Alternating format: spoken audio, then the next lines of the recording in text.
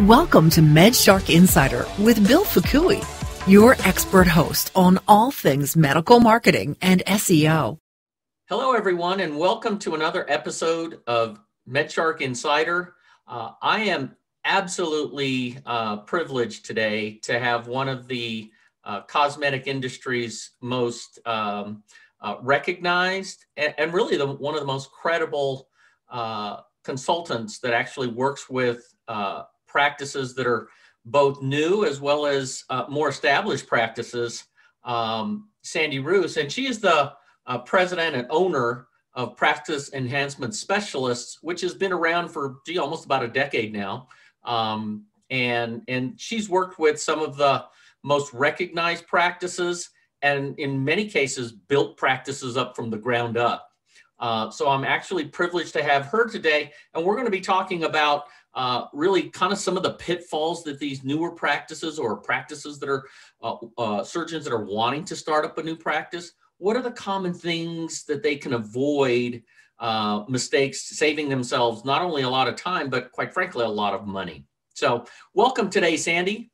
Hey, welcome. I'm so happy to be here. I just love everything that you're doing. This is amazing. You know, we go back a long time, and I think we met at one of the practice administrator courses. I think you were presenting either before or after me or something. Yeah. And I think that's where we kind of connected. I think I listened to your talk and I'm like going, every marketer in the world should hire her because man, they'll make you look so good because generating leads sometimes is the easy part. It's what do you do to close them? So absolutely. I think you were doing a course on closing techniques or handling the phone calls or follow up, something like that.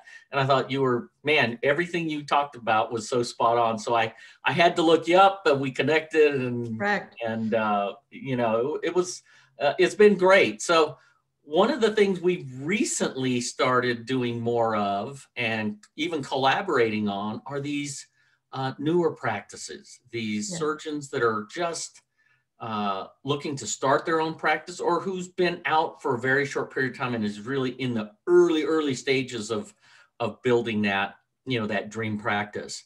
So I'm going to ask you, number one, give a little background on you. Okay. And then I'm going to start in with kind of what should these guys start doing? So give a little background on yourself so our audience can learn a little bit more about you. Absolutely. Thank you. Again, I'm so excited to be able to do this with you. Like you said, I think both you and I have a passion for, first of all, this plastic surgery industry, and as well as like really, I think both identified here over the last few years is that there's so many things that you and I can collaborate on to really help these younger guys, just like you said, avoiding those pitfalls. So definitely thank you for having me. So just a quick background. I've actually worked in medical since the mid 80s when I was going to college. I wasn't introduced to the plastic surgery or the cosmetic side of the plastic surgery until the late 90s. And it kind of just fell into my lap. So I started working with a young doctor right out of his fellowship in a very busy Scottsdale, Arizona market. And we grew his practice just based off of relationships. And that was something that at the time, you know, websites were just becoming the thing. And so we really didn't have all of the technology that we have available to us today, but we grew pretty quickly. And so there was a medical device company, one of the breast implant companies, reached out to me and asked me to come and work for them. And they were starting a business development arm of their company. And so I went ahead and took the position, had to move to Florida, fell in love with everything that I was doing. Was promoted. So I moved up to Connecticut, super excited about that. They were then acquired by a larger corporation. Eventually, my business partner and I, we ended up acquiring the division and went out on our own and started doing the consulting back in 2012, I believe. And then fast forward a few years, Sientra reached out and asked me to come and do that for them as well. And so up until just recently, I was actually the director of practice development with them, where I was able to, with my team, really work with plastic surgeons nationally, again, on just being great at the intake process and helping them, if it was a new practice, hiring, firing, setting up incentive plans, employee manuals, and then helping, the more some practices that might have been out a little bit longer, staff skills training. But our biggest thing is just really working with practices on really capturing the data that we know that's really going to help them be better in their practice. I most recently decided to part ways with Sientra. It was, they weren't happy about it, but it was a decision that had to be made.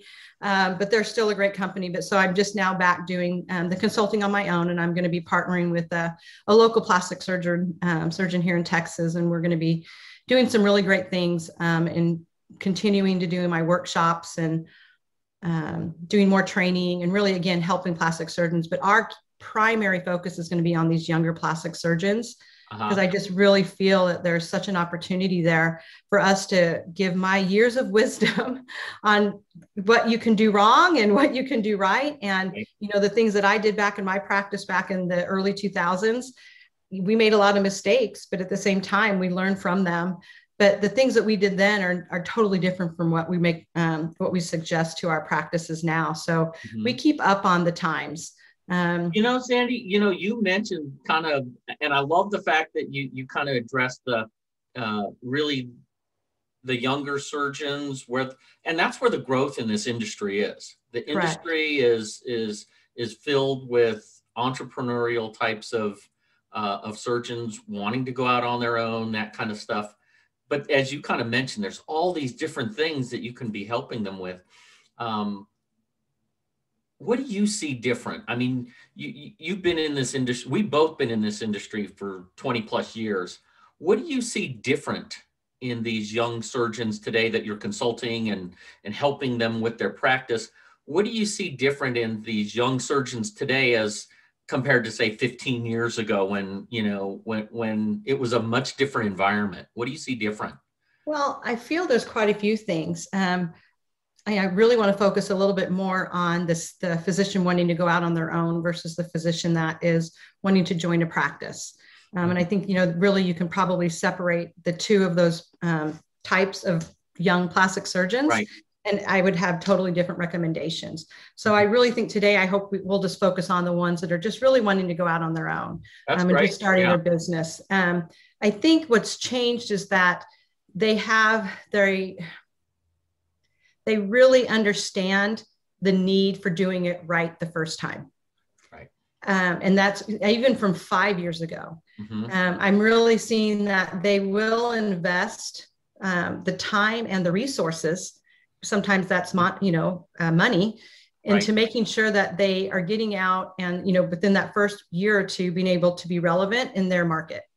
And in the old days, I'm an old timer, I always say, but in the old days, there was this, idea that a young plastic surgeon had to go serve their time in the ER. They had to go do call. They had to go do reconstruction. And that's, not the case anymore. A lot of these younger guys that I have the opportunity to be able to talk with, it's the ones that really have that entrepreneurial spirit about them. And they recognize very early on, I need to do it right the first time. Okay. And so to me, that's one of the biggest differences right now that I've seen, like I said, even over the last 5 years. The other thing too was this topic of addressing pitfalls and building a practice, from the ground up, that type of stuff. That covers a lot of ground. I mean, we chatted very briefly at the very beginning about all these, things that you do for these practices. I'm going to limit our talk today pretty much on the operational side stuff, because we can get into social media and all this, and man, we'll be here all day, to be honest with you. So I really want to focus in on those handful of pitfalls or the primary money, time-saving things that you can help practices avoid in terms of an operations, personnel, that type of stuff. So what would you say from that perspective would be the most important things? Where do they start? Where do they begin? Sandy, I'm a new surgeon. I want to start. Where do I start? Absolutely. That's such a easy, difficult question to answer. Easy, difficult. I like that. It's an easy, difficult question. I'll try to keep things as short as possible. Yeah. You'll know when to interrupt me. But obviously, hiring, staffing, and compensation. Okay. And I know we were going to avoid the marketing talk right now, but that is something as well. Those are really the top 4 things that I see where practices, when I say they make mistakes, it's because sometimes I will start, be introduced to a practice at year 3 or year 4. Mm-hmm. And even though they've been out, 3 years or 4 years, we're having to go back to the beginning because that's where they pretty much haven't made the correct decisions. Right. So, that's where, to me, if those are the things you really need to focus on initially. And again, we can talk about marketing, I think, like you said, and maybe our second part of this series, because that's a big one where people make mistakes, though. Yeah. But definitely hiring, who to hire, what roles do you hire? Where do we find them? And then obviously like the compensation, and then the processes. I'm a big process oriented person. I believe in tracking. I believe that you track correctly at the beginning, and that way it becomes a habit. So you're not introducing it at 3 years where people get really defensive and like, why do they care? Yeah. So it's something I like to start the whole processes at the beginning as well. Right. Okay. Well, let's start with hiring. Kind of that. I mean, if that's kind of, like anything else, a practice is only going to be as productive, as effective, and really develop the relationships with patients. As good a surgeon as you have, it starts with people. Where do you start with that with a surgeon? Yeah. So initially, depending, of course, on what your 5-year goal is. I always say, if you build your practice at the start off of the first 2 or 3 years, that's when at the 4 or 5 year mark, when people are looking like, hey, I'm wanting to get to that next level and I'm just not getting there. Right. So I always want to say, start at the 5 year, start with your 5-year plan. And that's where you need to hire. Mm-hmm. One of the biggest pitfalls that people have done in the past, and I feel like they're not doing it as much right now, but I'm still seeing it, is the first person they hire is a seasoned practice manager that knows how to do billing, meaning like insurance billing. And that's great. But they are not going to be the one that's going to grow that cosmetic side of the practice. And so again, that's the other thing we have to look at. I always say, people have this misconception that I only work with people that do cosmetic. Right. And that's, it might appear that way because that's really where we focus. And, for physicians that really are going to be 100% insurance their entire career, I'm probably not the best person for them to talk to. Mm-hmm. But if it's, a practice that knows that, again, a 5-year plan, at year 5, I only want to be doing maybe 30% reconstruction or maybe 20%. And I think that's true with most practices. Most of the practices don't want to get it, completely gone. Correct. In fact, they can't really do it 100%. But, I think that's probably, that would be a relatively ambitious goal for a lot of surgeons. Correct. I agree. And so typically what I also see is that for the first 5 years, the physician truly is very involved in the day-to-day running of the practice. Mm-hmm. So do you really need that office manager? Do you need that practice administrator that's been doing it 20 years?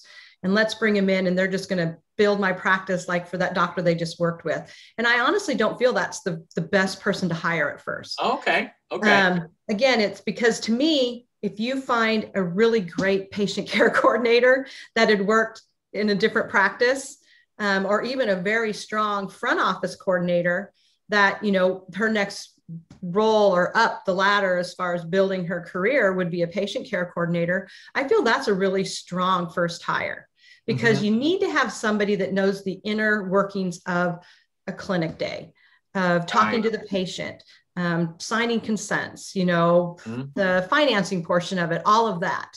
And that is the person that you're going to actually have more success with and be able to grow more quickly if you have that key person in your practice.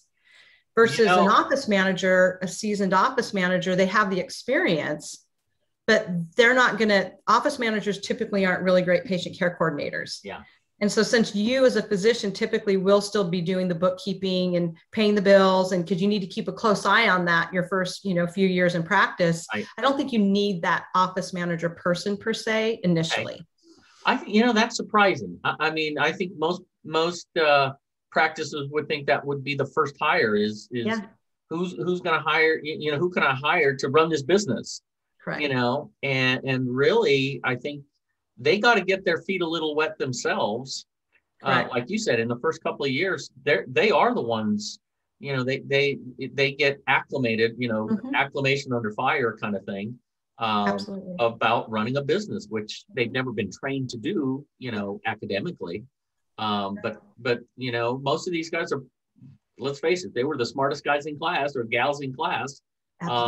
They pick it up. They pick it up pretty quickly. Well, and I think for me, like when I started with my doctor, I said he was right out of his fellowship. And I always like to tease him that he got really lucky because I had manager experience. I knew how to do the billing component as well, because I was a billing manager back in the 90s for a 50 physician multi-specialty group. Right. But then I also knew the cosmetic side of it. And so, for us, as we were trying to build out our own office, we were sharing space. His office was a closet.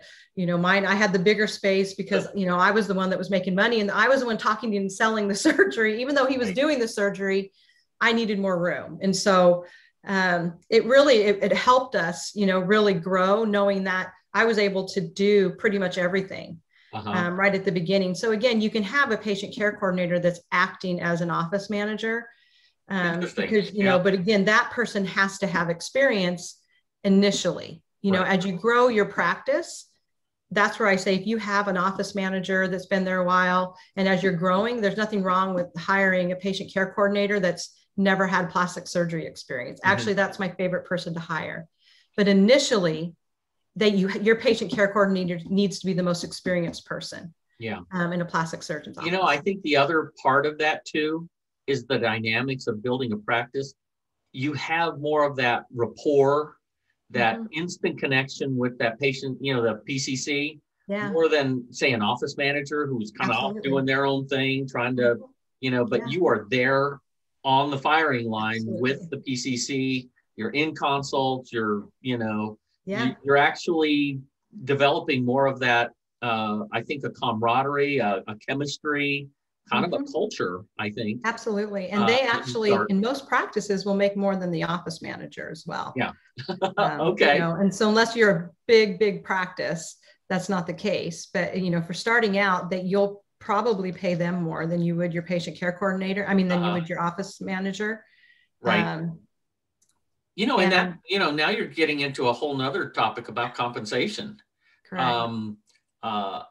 And that's always a big question for the surgeons that are trying to start their business on their own. How do I put together a plan and fill in the blanks when it comes to compensation? What should I be planning on spending for these different positions? How do you address, compensation with the surgeons?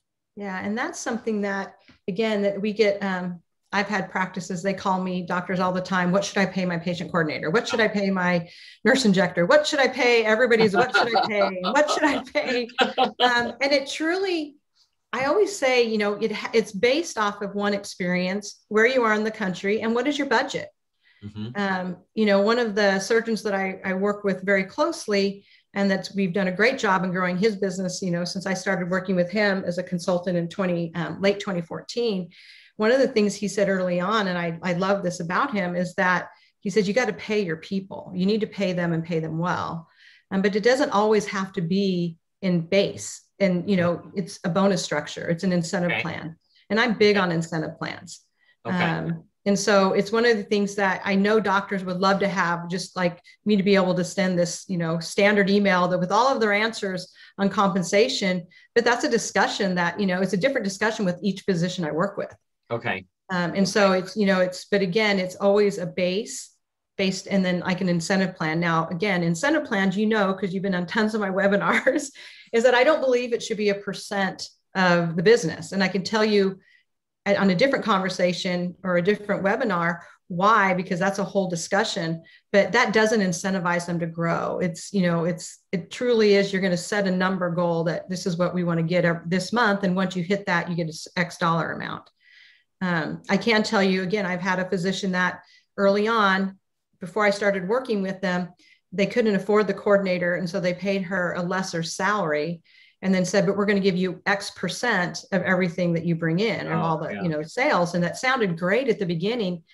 That patient coordinator was making $195,000, at one point. And I'm like, okay, that's a little high. It's only going up from there. Exactly. And I can tell you, the doctor was growing, but it didn't make sense. And so it's very hard to take somebody that's making that much money and then change their whole comp plan to make less. And so, I'll tell you what, they don't stay after that. They feel you just, you changed the rules on me.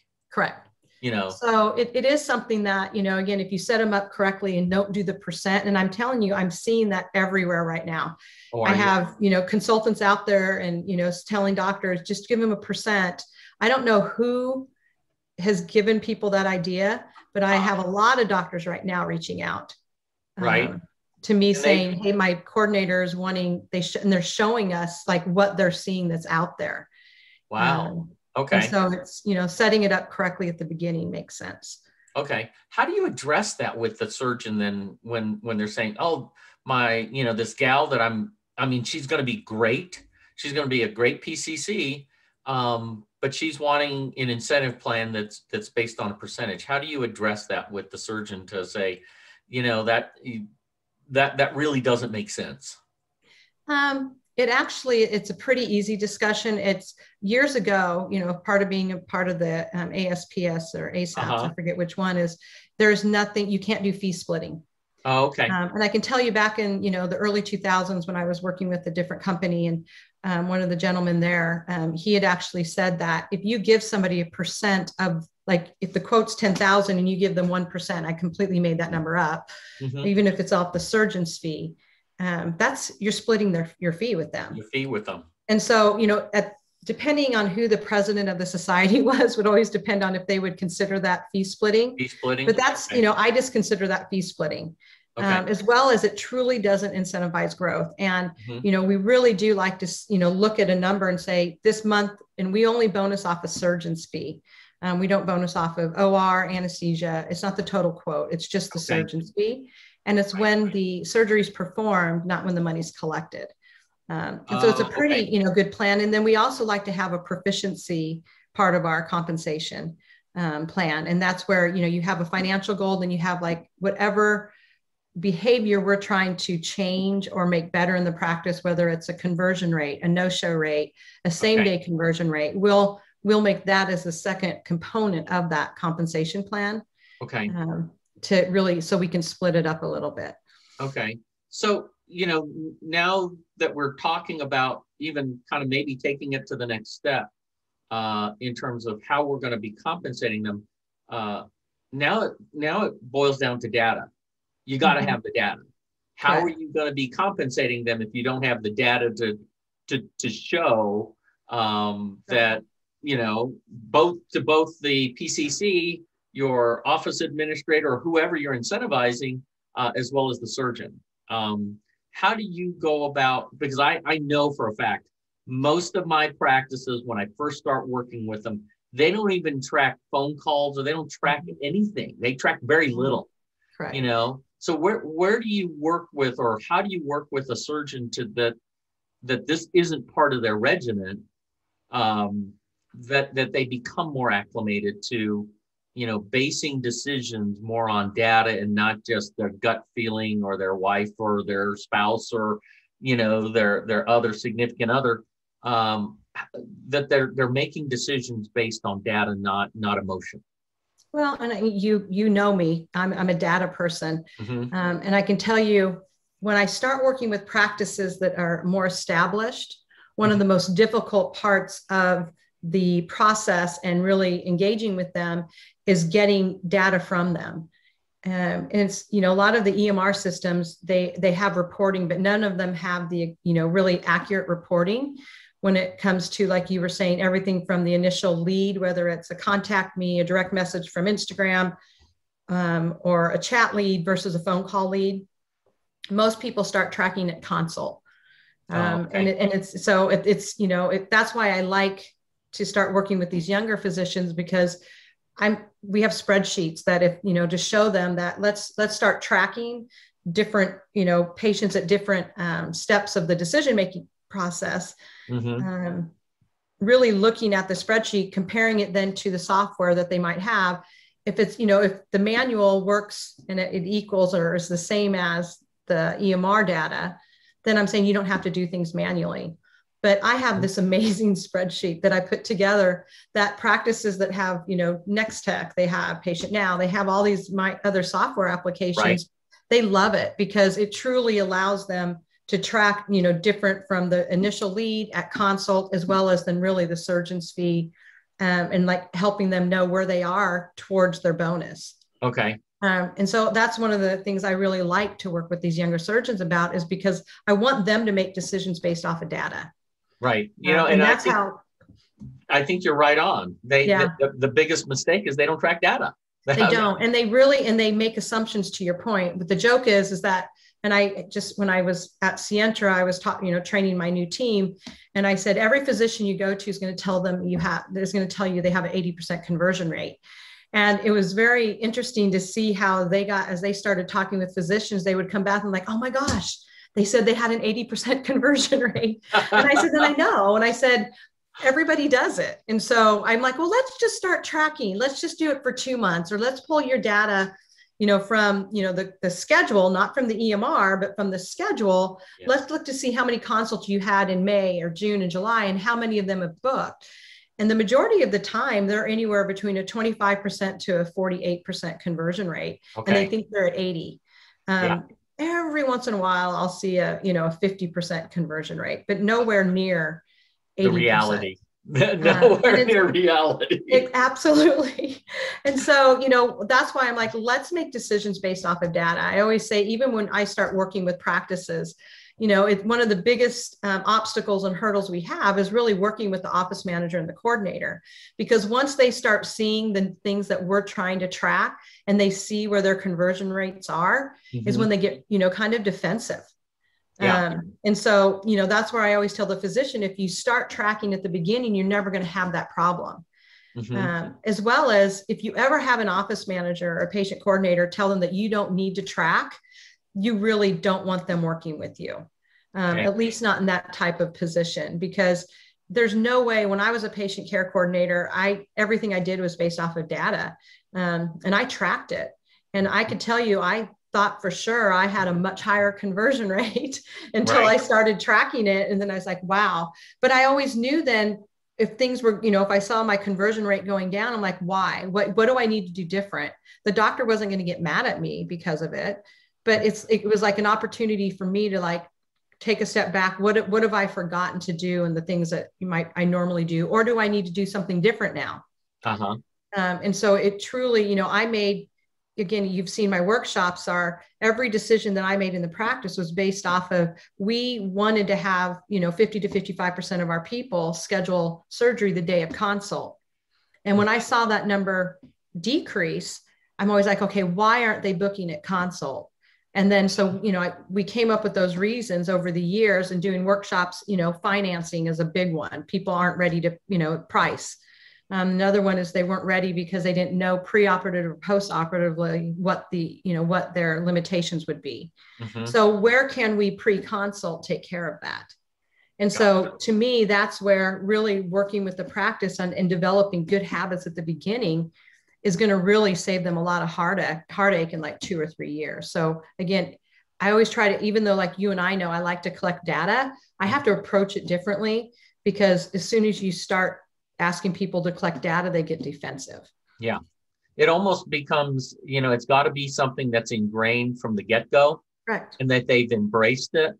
Correct. And they're no longer feeling, I think salespeople in general, I can say that because I've been in sales pretty much my whole professional career. Salespeople in general are mavericks. They don't want to be held accountable, in many cases.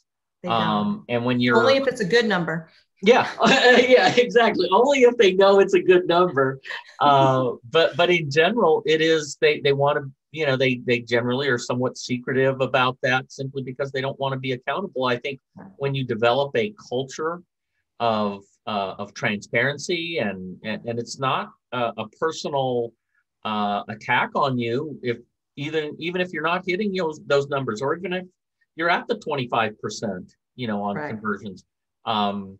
It's about what can we do to make it better. And instilling that type of culture as opposed to one that's more defensive. Yeah. But I think that happens, like you said, you got to start building that culture from the beginning. Absolutely. And one, we started talking initially about like who to hire. And I think what you just, you kind of mentioned it a few minutes ago, is like, who do we compensate? And one of the things you said was like, is it the office manager? Is it the front office coordinator?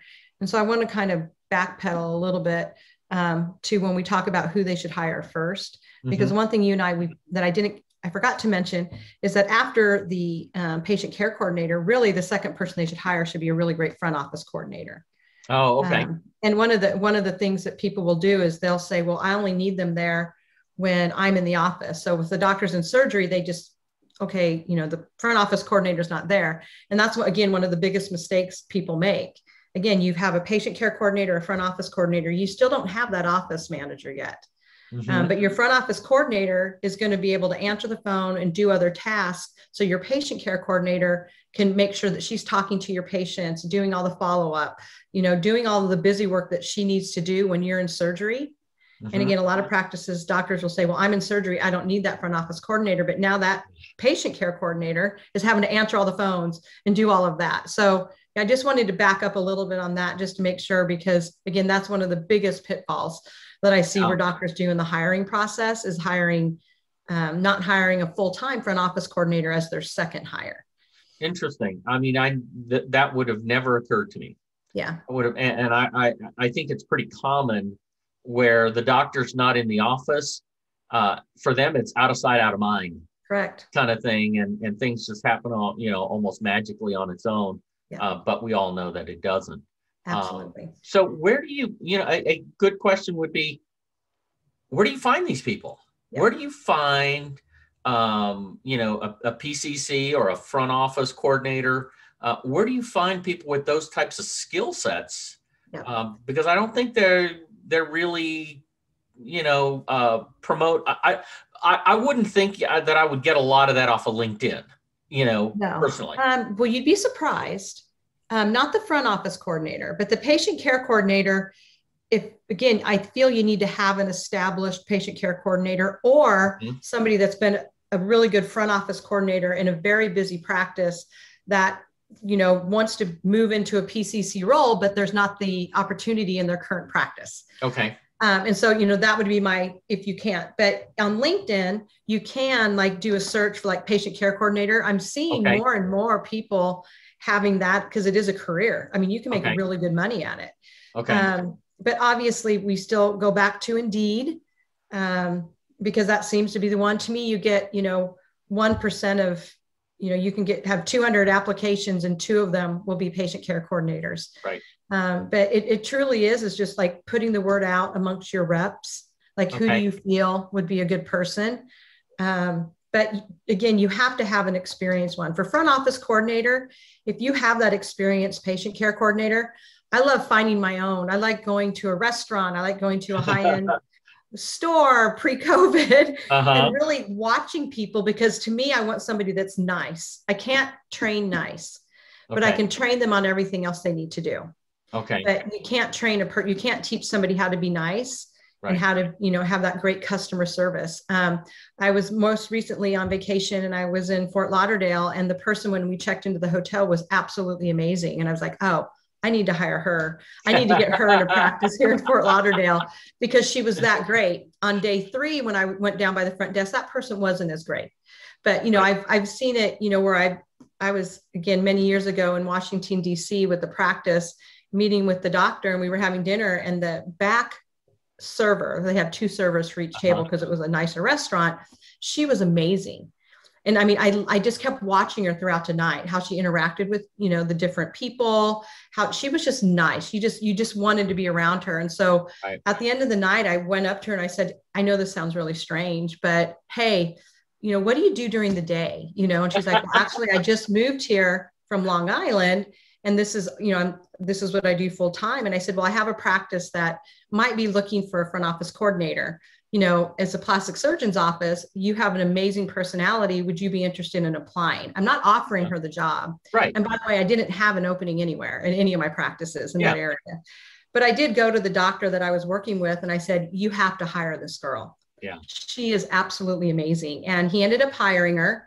And she lasted a few years until she moved back to New York. Okay. But that's what I like to do. I like to go and find people and see, I get to see how they interact with people, because in an interview, they're putting on their best front. Yeah. They're outgoing. They're going to tell you everything you need to hear. Right. And so for me, a front office coordinator, I feel you need to be a little bit, different in how you do that and be a little creative. The person that replaced me when I left my job in Arizona, I went to the mall in Scottsdale, and I saw her at the NARS counter at Neiman Marcus. And I just loved how she talked to everybody. She treated everybody the same. And I'm like, oh, that's it. And so she ended up taking my position because she just was so good with people. I think they, again, I think you can teach aptitude. You can't teach attitude sometimes. Correct. And we're actually in the middle of doing some sales training where it is about, do they have the technical skills? Do they have the, product knowledge? Is it behavior? What all precedes itself? And I still gravitate back towards it's still attitude. You can do behaviors that help change your attitude, but I still believe it starts with attitude. It does. And because without attitude, even the behaviors, you can't persevere. You can't persevere with behavior that may not be getting the results. If they get results right away, like you said, they get results right away, then great, it changes my attitude. But it's the attitude that helps you get through those tough times. Absolutely. The down times that doesn't change your behavior, because your attitude and determination, those types of things stick with you. And then it'll maintain your behavior so you can get through those tough times, and you'll still do the activities needed to get the results. Yeah. But sometimes it takes that personality sometimes. Well, and I think, what you said there as well as earlier is that it's hard when just bringing somebody on, and you have to create habits. Yeah.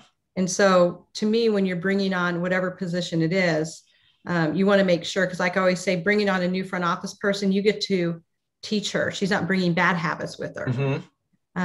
And that's the only downfall I can say to a patient care coordinator, an established one. And is when they come in, they're going to have experience that you need, but you really need to make sure that they have experience, but they also are open to doing things different. Right. And I think that's key. You and I laughed kind of about it. I'm always making fun of my age. But again, I told you this story. I was talking to one of my favorite surgeons ever, and we're looking for a new location to open up, he's opening up his fourth.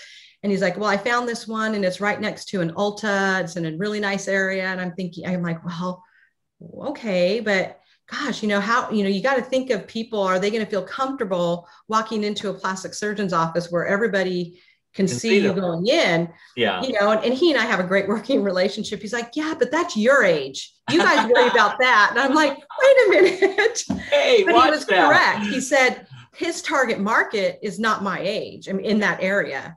And so, that's one of the things he always says. He loves working with me because I'm always open. I never feel like just because I did it a certain way doesn't mean that it's the way you need to do it. And so I think that when you're hiring somebody, you have to find, no matter what position, the person that is going to be open to new ideas and not be like, it's my way or no way. I've been doing this for 10 years. How dare you question me? Because these younger surgeons are marketing a lot different than the surgeons that have been around 20 years. So I think that's really key as you're looking for somebody. And that's why and again, I'm going to toot my own horn here. I like working with these younger surgeons because if they have, a lot of times I'm involved in the initial hiring and helping them hire. And now that person has, formed a relationship with me. So I'm able to right away start putting in spreadsheets and start really putting in these things that I know is going to make a difference. And it kind of helps the doctor not have to deal with that. But again, we're starting it out the correct way. Right. And it's even something I talk about when I'm talking to a possible patient care coordinator is you have so much experience. I want you to kind of forget a lot of it when you walk in the door. You know, we're going to do things a little bit differently, but your experience is going to help that. But you have to be able to want to do things differently, or you're not going to help this doctor grow. Right. I think that's number one. It's transparent. It's being clear about expectations, about, you know, a mindset when you come into a job, and that, you know, nobody's bigger than the practice. Correct. Nobody is bigger than the practice. Okay, Correct. at the end of the day, we're all doing things, and I started working with MedShark Digital fairly recently. We founded MedShark fairly recently, and a lot of the things that we do are very different than what I, you know, for the last 20 years had did, you know, in my previous agency. Yeah. Very, very different. Not that it's better or worse. It's different. And I do think that there's a reason why we're doing it that way. Once I understand it, now all of a sudden, the light turns on. I get it. I get why you're doing this. Makes a lot of sense. Okay. Yeah. But I think if you go in with the baggage and that it's my way or the highway kind of thing, you limit opportunity, you limit growth. No question. Absolutely. No question. Do you do much in the way? So if you talked about location, what kind of advice, or how do you go about helping a surgeon when they're talking about location? Because that is one of the first things that they look at. Everybody says location, location, location. Right. What do you, how do you apply that in today's environment in terms of location for a plastic surgery office? I think there's two different things. There's location is they're in school, like, I don't know where I'm going to go practice. Like, where am I, what state am I going into? Mm-hmm. I see that a little bit more, but what I am seeing, they always say I'm open to go anywhere, but boy, I'd sure love to be in Texas, or, oh, I'd sure love to be in Florida. I always say, and as I'm helping some practices bring on physicians, one of the things we look at is what do you have here? Why would you want to be here? Because we know if they don't have family here, or if they don't have some history here, that the chances of them leaving are pretty high after like 3 really? Years. Yeah. And so I am seeing a lot of these younger surgeons within the first 5 years moving around, and I hadn't seen that in the past. Okay. And so for us, when we're hiring on a new physician, we always want to what's going to keep you here. But then the second one again is really once they get like, hey, this is where I'm going to go on my own. I'm going to go, open in Las Vegas, which I don't ever recommend, but I'm going to go open in Las Vegas. You used to live there. I know. I did used to live there. And that was the most difficult market for plastic surgeons to hire really great people. But Las Vegas is, there's different areas there, Summerlin, Henderson, those areas and that, but it's really like, again, where do you want to be in 5 years? Right. To me, one of the great things that I like is, and again, I believe that doctors should own their own buildings, but that's a pretty lofty goal at the beginning is to go lease a space, build your practice, make sure that's where you want to be, and then go and build your own space, hopefully with an OR. Right. I've seen doctors that have went out right away, spent all this money on a build out or whatever. And one, they outgrew it pretty quickly, or two, it was a really bad location. Okay. So, I kind of like the model of just finding somewhere to lease. Okay. And build your business so you don't have all this overhead. And then, like I said, just after you build it, then go ahead and okay, now I'm ready to buy. I do think doctors should have their own OR. And again, it's one of the most expensive things that you can do in building your practice. Right. So to me, again, a 5-year goal. Okay. So you're pretty much, laying the groundwork fairly early in the planning process. We have goals. The goal would be once we open our doors, in 5 years, that would be the goal. Because that was one of the questions that I was going to ask is some of the most successful practices I've seen that have gone out on their own did exactly what you just said. They have their own OR. They're not reliant 100% on privileges at different hospitals or whatnot. and I think there's a credibility when it comes to cosmetic patients. Yeah, there is. When a facility has its own, ASC, and their own staff, and their, Right. And their people.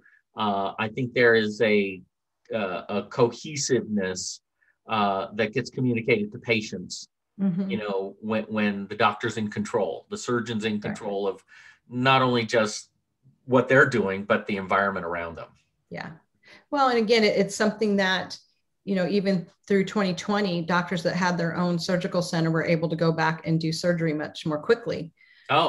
They've already developed relationships with anesthesiologists when a lot of the states started reopening for, cash pay, or, cosmetic procedures. The ASCs and that the first responsibility is doing all of anything that wasn't cosmetic. It wasn't a breast dog, it was hernia repair. It was, the different procedures, and anesthesia was like doubling their cost at that time. Oh, really? In a lot of the areas. And so doctors that had their own ORs pretty much were able to seamlessly go back because they already had those relationships. Like I said. So, and again, it's a nice place to be.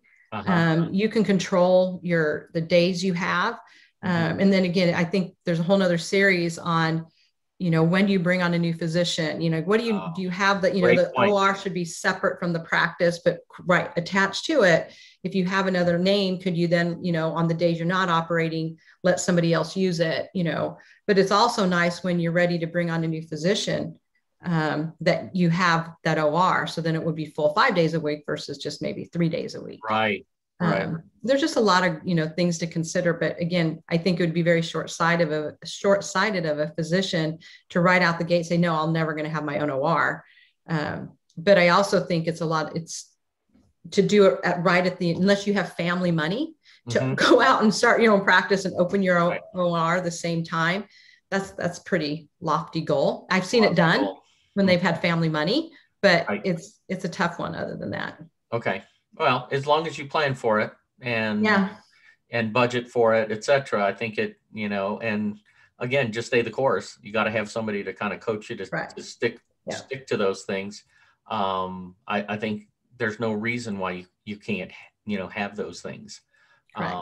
Because I think the market is there. The market for what we do, it's there. There's no reason why a practice. There is. My surgeons are having their best year. And some of my younger surgeons, they've been out 4 years, 5 years. And I'm like, okay, when are you going to bring on your next associate? Yeah.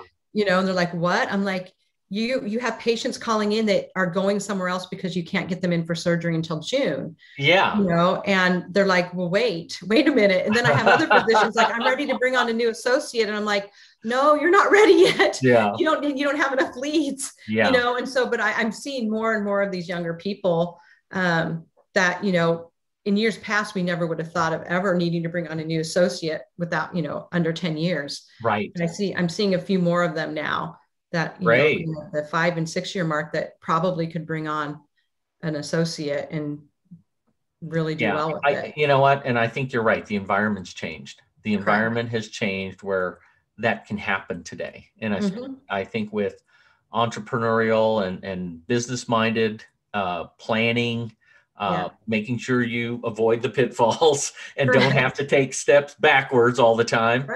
You can build enough momentum where that 4 or 5 year, where they are having ASCs or bringing on an associate, it's absolutely the market. In the midst of a pandemic, I'm hearing practices have their best year ever. Oh, everybody crazy.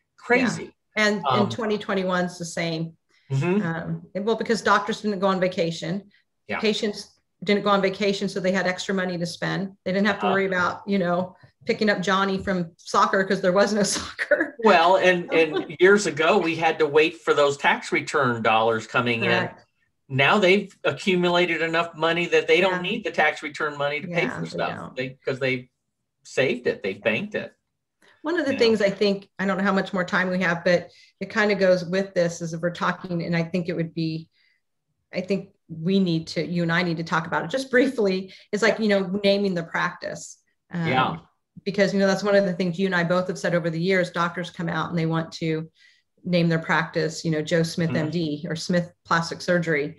Right. And they can't do that. You have to, for two different reasons. You need to have a name that's not affiliated with your name. One, so you can bring on an associate. Right. And two, when you're ready to sell or retire, your URL is the most valuable thing, and your OR that you have. In years past, doctors would sell their practices. Right. And you'd get their patients, and there was value in that. There's not value in that anymore. No. And that changed, early on, because patients now, if Dr. Smith is no longer there, they're going to go to their friend and say, well, who did you have your, breast surgery done by? Well, I went to Dr. Jones. Okay, well, I'm going to go to Dr. Jones. Right. So, that's something that, again, if we're on our first of our series of two, making sure that when you're naming your practice, that it's not your name. I think that's a great point. And that will go into our second, where we can talk more about the marketing and branding because I think that's where really the value of a practice is. It's the brand. It's becoming, it absolutely is. It's the brand. And, once it's tied to a particular individual or a face or a name, and that face and name is no longer part of the business, a large part of the quote brand goes away. Absolutely. And then having the building, if you own your own building, is owned by you. Then you have your office is one LLC, the non-surgical is another LLC, and then the OR is a different LLC. Right. Yeah. And that way, when you are bringing on new associates, they're just buying into the practice, not into the facility. Yes, exactly. Right. So makes there's a lot perfect sense. That's another great pitfall to make sure that you avoid. Correct. Well, super, Sandy. Let's plan on a second of the series where we are going to go into kind of practice growth mode. Yes. Even for these young practices, what can they do to start, priming the pump? How can we start filling and getting, schedules filled, as well as referrals, how to build those types of things. And then we can get into a lot more of what I would call the fun things for me. Exactly. Things that we get excited about. Yeah. I mean, to me, that's the fun part, but there's no question that the foundation that you're building, marketing only works when you have a good product. And without those building blocks, all the marketing in the world will just be an expense, not a revenue stream. So absolutely super. Hey, Sandy, thank you again for all your time today. I'll be in touch. We'll schedule another one. But as always, great insights. I listen to you talk all the time. I still walked away with two pearls that I'm gonna pocket today. And likewise, I always love listening. Like I said, I think we equally learn so much from each other. Because it's all about learning. It's, that's one of the things I feel makes me, a better consultant, is that I don't get stuck in my ways. Yeah. I'm always, looking to see what we can do different depending on technology and the environment. And you do the same. And I think that's why I always say we're the A-team. We work well together. Well, super, Sandy. You have a great day. Thank you. You too. And we'll be on the next show together. Perfect. Thank you. Take care. Bye. Thanks for joining us for the MedShark Insider with Bill Fukui. Join us next week for another dive into all things medical marketing. All episodes can be streamed at www.medsharkdigital.com/MedShark-Insider.